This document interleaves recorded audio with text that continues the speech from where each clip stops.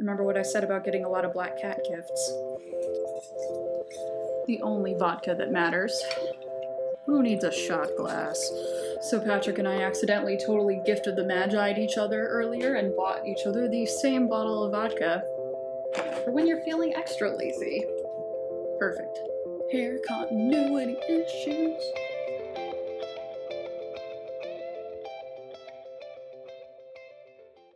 Hi, and welcome to episode 4 of Get Lit and Knit. I'm Allie. I'm one half of Get Lit and Knit on Instagram and Get Lit and Knit podcast on Ravelry. So today we're back with our regularly scheduled thing. We're going to do a little bit of a lightning round today, hopefully without it feeling too rushed. I'm going to talk about whips. I have none the FOs because these past 2 weeks have been nuts and I'm working on bigger projects. I have one project fail and more acquisitions than I bargained for. So let's get started. Also, totally forgot to ask. I got some feedback that people would like to see a tighter shot just to be able to see stuff better, and I agree, so we're trying out something new. So let me know what you think, and also forgot to mention we have a substitute co-host today, because I have zero self-control and these were on sale because the comic book store by me is moving, so Tina is here. I have a fair amount of whining to do today, so I kind of wish I could do the Tina groan. Haven't really gotten it down.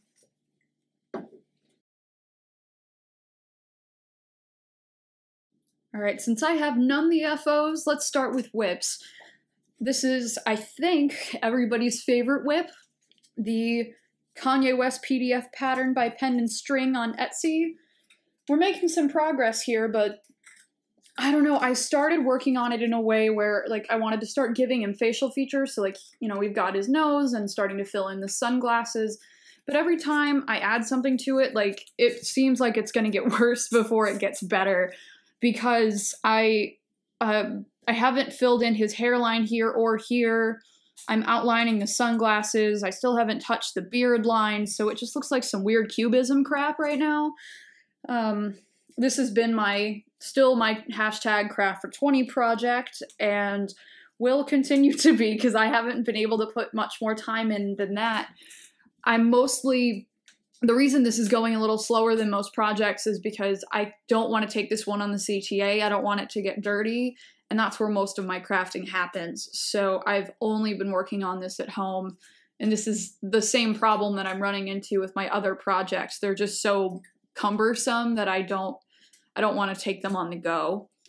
Work in progress number 2 is there are no new works in progress here just because I think I unintentionally took on a lot of bigger time-intensive projects and tried to take on something smaller and it was an utter failure, which we will get to later. Okay. Whip number 2 is the Beekeeper's Quilt by Tiny Owl Knits. I've been working on this one for a while.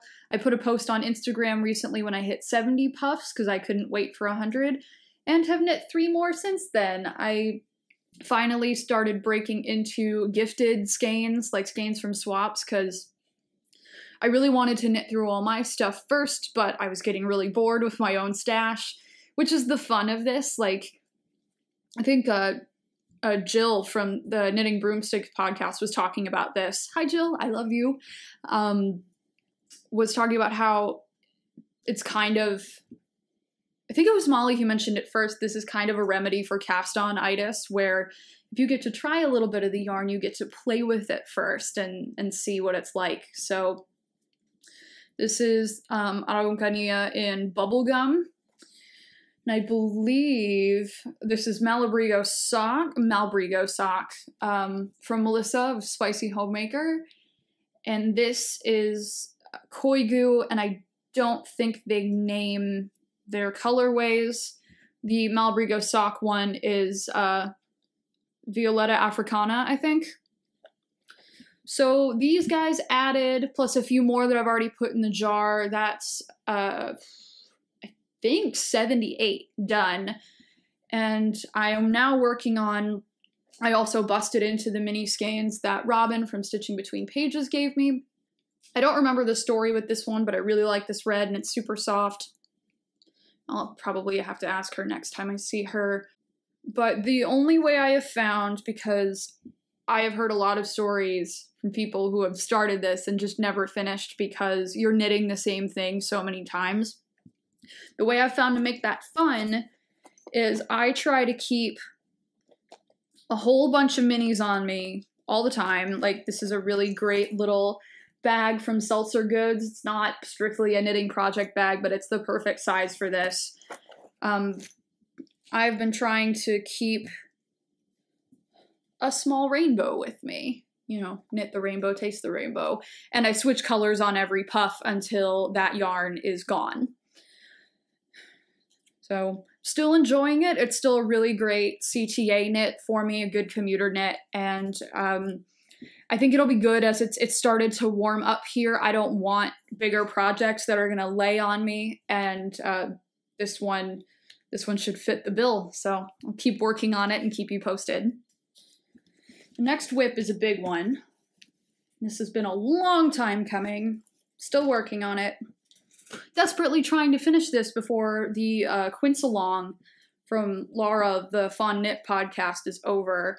This is my Georgetown cardigan. It's by Hannah Fettig from Home and Away. You can't see my face. That's okay. You know what it looks like. Now, since I updated you guys a couple weeks ago, the other sleeve is done, so those are both done, and I've started the ribbing. I think I picked up the stitches correctly, and I think this is just a thing I'm going to have to block out, but I'm a little concerned about like the puckering and the kind of the curling it's doing. But without giving too much away, you knit a certain amount in your smaller needle size, just a 1x1 rib, and then another equal portion in your larger needle size. So I'm hoping that by the time I switch to the bigger needles, it goes away. My dilemma, however, is that I have a test knit I want to do that requires the exact same needles, and I really don't, if I can help it, want to buy another pair, because God knows I buy enough of this stuff. So it may be the extra push I need to just finish this thing. And I pointed this out before, talked about it before, but maybe you'll be able to see it a little better today. My sister made me a little wine glass progress keeper just with a little charm from Michaels. Total impulse buy, and I love it. It's super cute. Okay, I have one more whip. Let's talk about the really exciting one. This is completed clue 1 and 2 of the Doodler by Stephen West. It's so huge, and it's not even blocked. I am really excited about this one, even though it's a little bit of a tale of woe because I lost Yarn Chicken now 3 times, because originally I was having this problem where I ran out of this color and had to improvise with some striping on the end. Thinking I had learned my lesson, I figured, okay, I had a little bit of the stripe color left over, so I would start clue number 2, starts here in that color, since this was already striped like that. All of the stripe colors are Sweet Georgia Party of 5 Tough Love Sock in Sea to Sky, and then the body color is Araucania number 34 Clouds Above. It's Araucania Huasco, actually. Ran out of the contrast colors, ran out of sapphire, went back to the contrast colors for a while, and then right around here panicked and started using the color that I plan on using for clue number 3. This is Super Deep Stash. I have no idea what this is. But my hope, and I haven't had time to do this yet, my hope is when I cast on wedge number 1 that it'll look a little less weird, because it'll be touching. But I don't know. So my game plan as far as color organization is, I think being the operative term here, I have enough yarn for 3 wedges. So I will probably do it like this. Like, I like this and I got Abby's vote on it, and I don't know, it made the most sense to both of us. So that is the game plan. My only complaint about the Deep Stash yarn is that it doesn't have the same, it doesn't have nylon in it, so it doesn't have the same,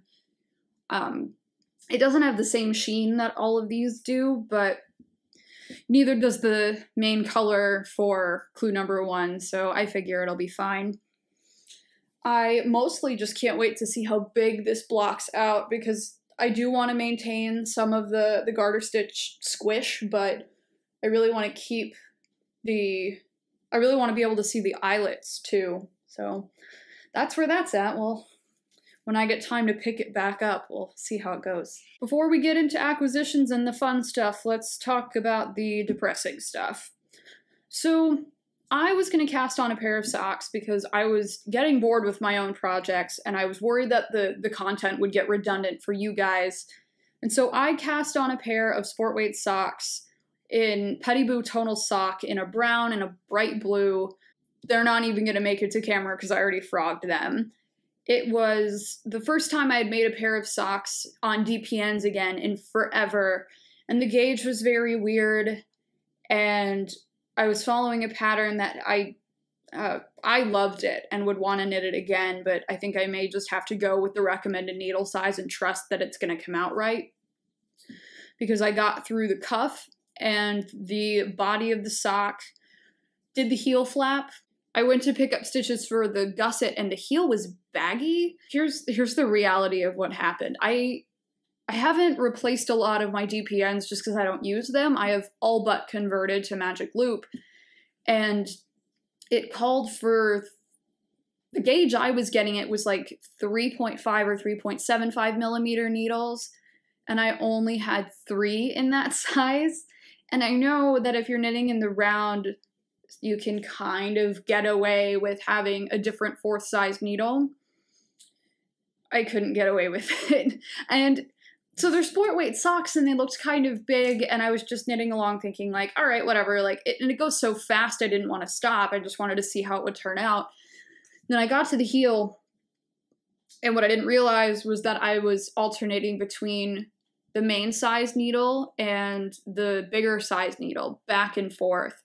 And so it totally screwed up the gauge. And then when I tried to pick up the stitches, like, I knew it wasn't going to work.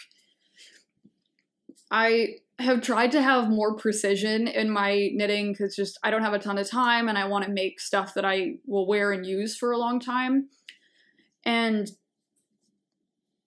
But between that sock that I frogged in just a moment of frustration and anger and my extended game of yarn chicken with the doodler, I need to stop with the, like, oh, it's fine attitude. If you've seen the picture of that, it's a cartoon with a dog sitting in, like, he's at a table with a cup of coffee and, like, the room is in flames and he's just like, this is fine. I'll throw it up with the image credit if I can find it. That's what this was like. So in my fit of rage, I ripped it apart and I cast on what I know and do best and have not done since January Sockathon.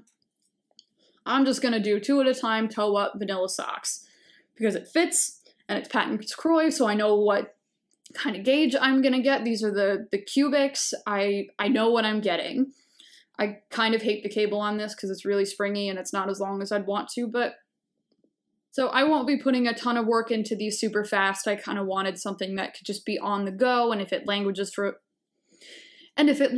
for a little bit, I won't feel bad because this Patents Croy is years old and just trying to de-stash and try to outpace my spending, which for the most part I've been able to do, but once you get a look at my acquisitions, you may not believe me.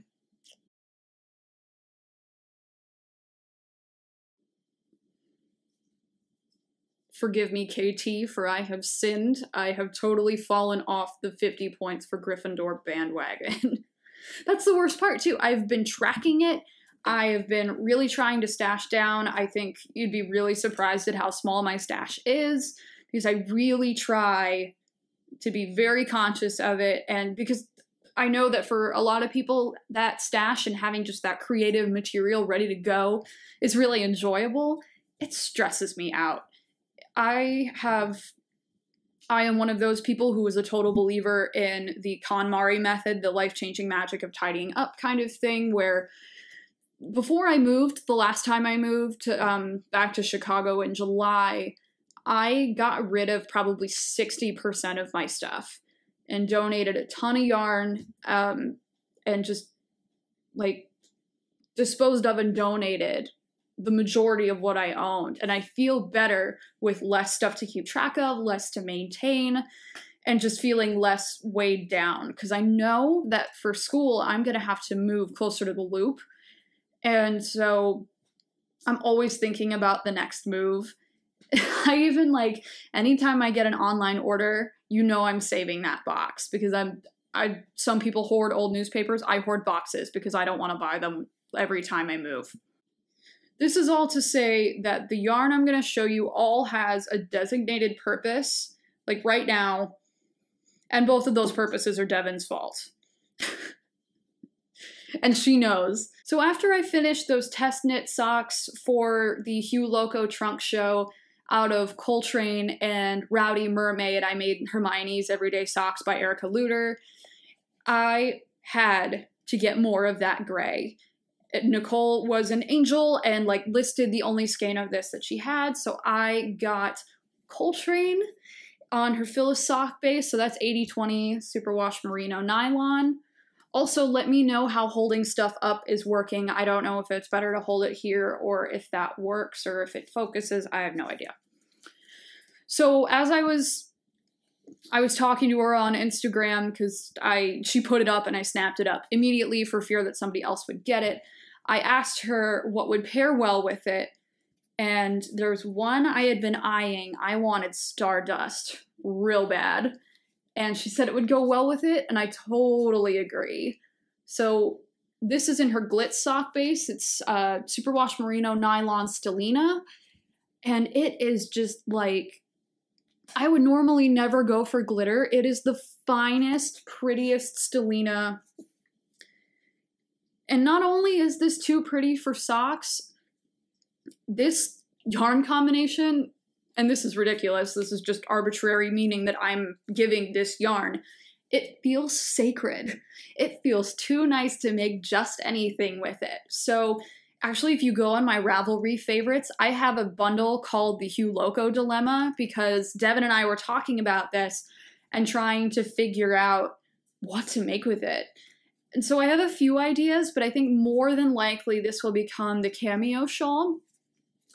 And let me know what you think about this, but I think Devon and I were toying with the idea of doing a knit along specifically for that shawl. And bonus points if you make it with Stardust, because I think she's got a couple grays that would work just as well with this, and it's just beautiful. And there's purple and brown and gray. It is so multi-dimensional, and I can't wait to get into this. But as you have seen, I got to get some stuff off the needles first. My last round of acquisitions involved a little pilgrimage to Windy Nitty. This is on the north side. This is, I think, the closest local yarn store to me now, because my local yarn store closed and I was in like an actual period of mourning with it. I really didn't want to go anywhere else. I don't know, it had like become a little piece of home for me, and it really sucked to watch it go. But I'd heard awesome things about Windy Nitty, and so I went in, and it was awesome. Like, super clean, super organized. The yarn selection was great. They carry Brooklyn Tweed, which I'm super excited to try.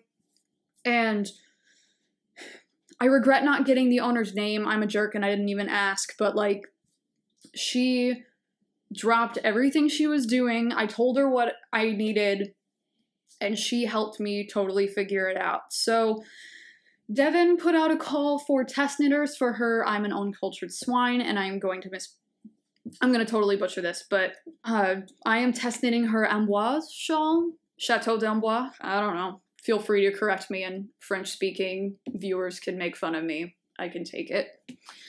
But it's a lace shawl based on the architecture of that castle. It's a fingering weight shawl that calls for a main color and a contrasting color for what looks like an applied border. I haven't started it yet, obviously. So this is Neighborhood Fiber Company.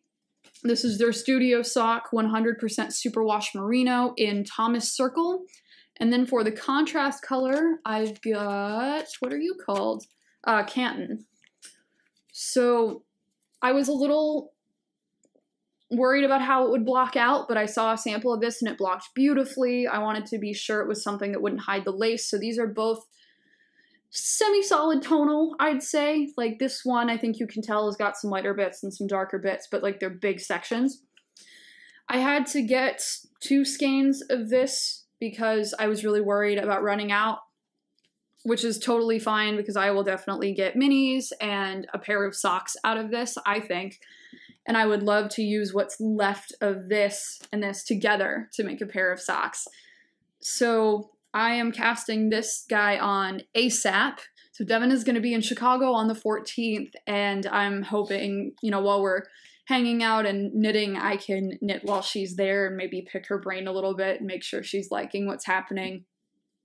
Originally, we had talked about going for something that had some silk content in it, but this, I think, is going to drape really nicely, and it has a sheen to it, so, and it feels really nice. Like, I think it's just a 2-ply, and I think it's just going to have all the same stuff you would want to get out of silk anyway, so that's that.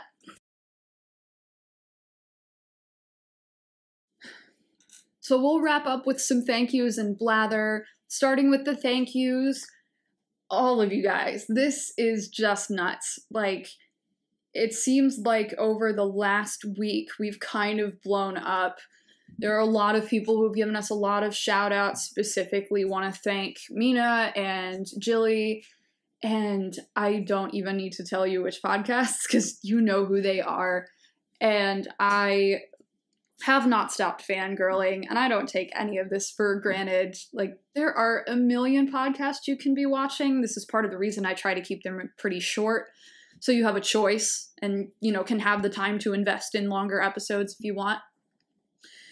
But we are about to hit 300 subscribers, so be sure to hit subscribe if you're not already, because once we hit 300, we are doing a stitch marker giveaway. Tanya, one of our viewers, made them and graciously donated them. She doesn't have an Etsy shop or anything, but they are just the cutest. And we will do a giveaway on Ravelry and Instagram for that. So speaking of Ravelry, we are wrapping up putting our swants together for the podcaster challenge for the knitting games. So this is hosted by Melissa of the Spicy Homemaker podcast, Brittany of the Sip and Stitch podcast. So Brittany, Melissa, Gabby from Once Upon a Corgi, Abby, and I are all making swants. We are going to take pictures that are unidentifying. So we want this to be as blind a vote as possible. We're going to post those pictures on March 11th on my Ravelry group and Gabby's Ravelry group. So once those go up, hit love on your favorite, and the winner will get a bunch of prizes. Each podcast has donated a prize to give to our viewers. So go ahead, and when that comes up, because I won't podcast again before that goes live, be sure to get in and vote for your favorite. After we filmed the bonus episode, Abby and I sat down and put a test pair together and just failed miserably. Like, we literally sewed the crotch backwards. It was ridiculous. And so now I am finishing up my real pair, and those will be ready to go, and they are hideous. I am very excited. Let's wrap it up with what's going on with me, if anybody cares. No, yes, maybe, I don't know. You don't have to care. This week is super busy because I've got extra work stuff going on. I've had extra networking events and stuff. And it is my stepsister's bridal shower this weekend, and I'm a bridesmaid. So I'm going to Central/Southern Illinois to help set that up. And I'm finishing up the swants and just trying to, like, keep my apartment in decent shape and finishing up. I finished writing my responses to those interview questions for law school. I just need to sit and record it. And the recordings are a max of like a few minutes each, but it's a question of how many takes I'm going to have to go through to get it right. So, and then I have one more law school application I have to fill out. So We'll see where that goes. It's gotten to a point where filling out applications for things is no harder than filling out a job application. It's very much it's a cut and paste job at this point, but it's just sitting down and concentrating and doing it. So one last thank you to Eric from Sticks Plus Twine and Adrian of the Freakish Lemon podcast, because I finally started listening to the Star Wars Force Awakens audiobook, and you guys were not exaggerating. The audio production quality on that is amazing. I don't know why I didn't think that they would have the rights to like the John Williams score or the BB-8 sounds, or just, it's perfect. Like, I was on the bus and started the audiobook and the Star Wars theme starts, and I was just like, no way, it's so good. So I've been alternating between that and the surprise new Kendrick Lamar EP album drop. I just died. I was up late the night before and saw a little teaser that something might go live and that the listing was on Spotify and Apple Music, but it was grayed out so you couldn't click it.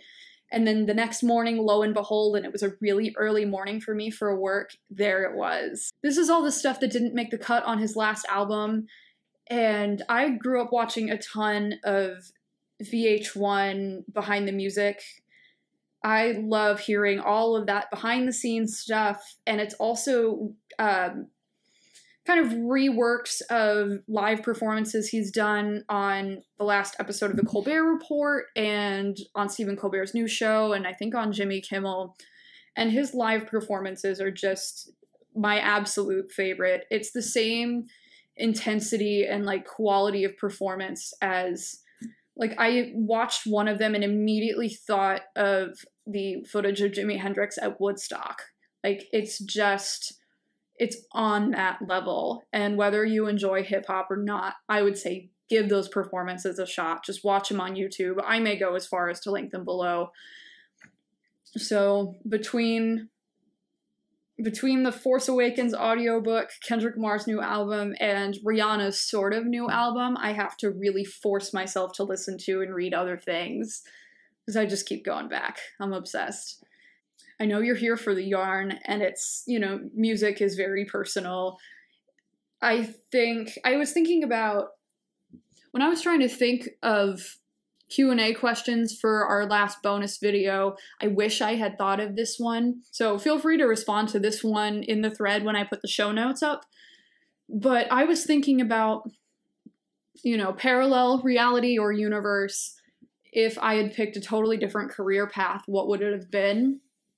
And I totally would have been a music journalist, because I love rock docs and hearing about what goes into making an album. To bring it back around to the yarn stuff, my ideas for all of my designs that I have kind of tucked away in notebooks and not drawn, but kind of I gave the best written description I could to kind of jog my memory on what I was thinking.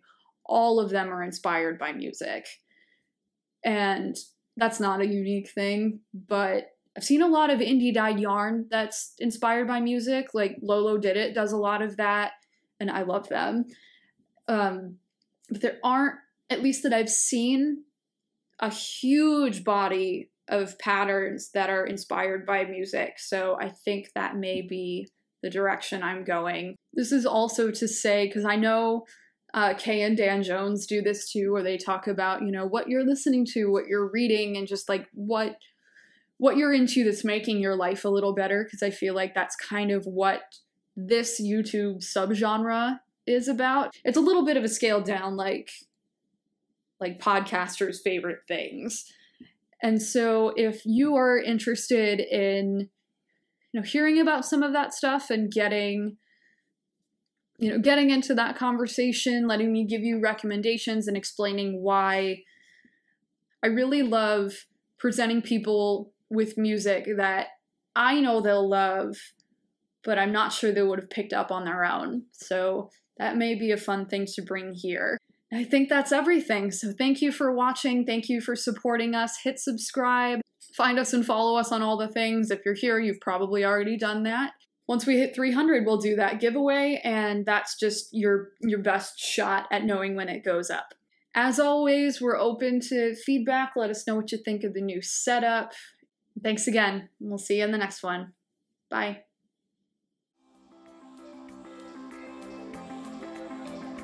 There is a cat. Did you see that? Aw, Ellie claimed me. She's rubbing my feet. Hi! Maybe you're not plotting my death. Maybe she's buttering me up. What are you knitting? What are you working on? Aww. I got nuzzled. Okay, that's enough. You're free to go.